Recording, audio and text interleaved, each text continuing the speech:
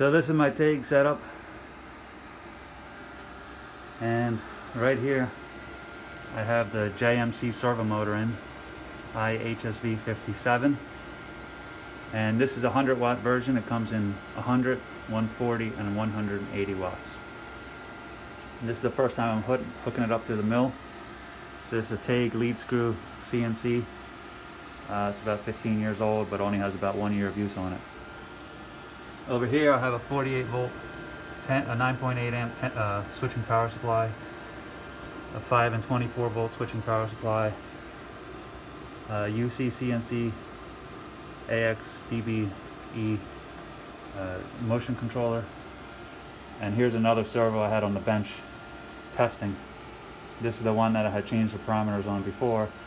This one that I mounted on the mill has all the stock parameters. I didn't touch it.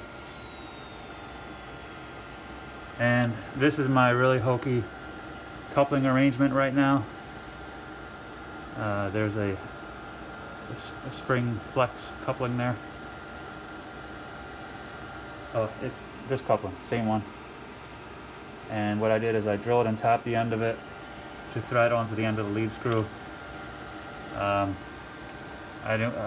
Eventually, if I keep this, I'll cut the shaft, but this is just temporary to see. So you can see I used whatever I had in the shop as spacers because the shaft is too long.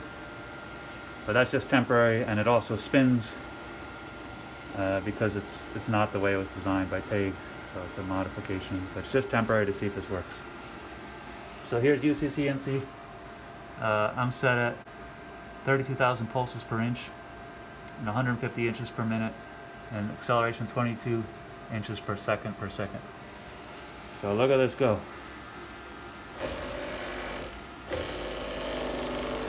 It's crazy fast.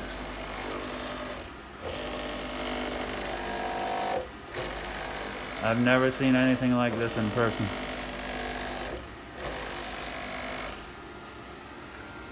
If you recall, before, my power supply, when it was hooked up to this motor, was clicking, not during the jog and not at the beginning of the jog, but when I released the jog. It will click anytime the acceleration was above 15. Here, I can get it to 22 without clicking. Now if I go to 25 and apply the settings, it will start clicking again.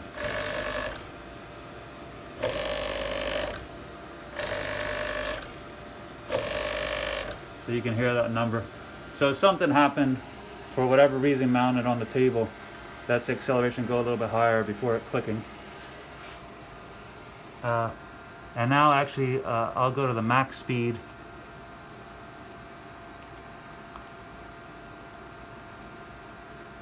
Which is 178 because I'm at 100 kilohertz.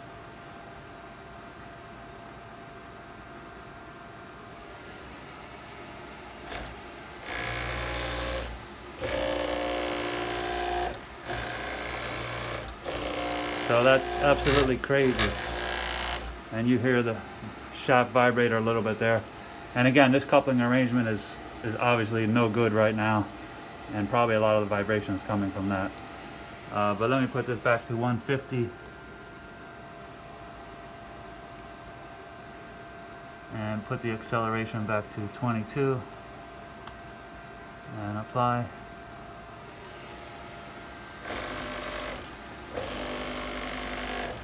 So again, this vibration is coming from the coupler. I'm pretty confident on that. I'm very, very pleased.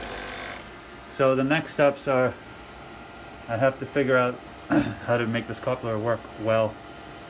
Cut the motor shaft and put all this stuff here inside of a box like this. By the way, here's the old system, and it's still hooked up on the other axis. So you can see that. That's 40 inches per minute on Mach. And this is